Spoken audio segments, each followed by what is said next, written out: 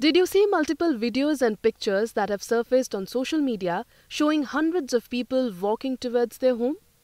These people can be seen on roads, in the fields, just to get back to their home. The reason is China's strict zero-COVID policy and the fear of lockdown. China's zero-COVID policy has now hit Apple's biggest iPhone factory, Foxconn.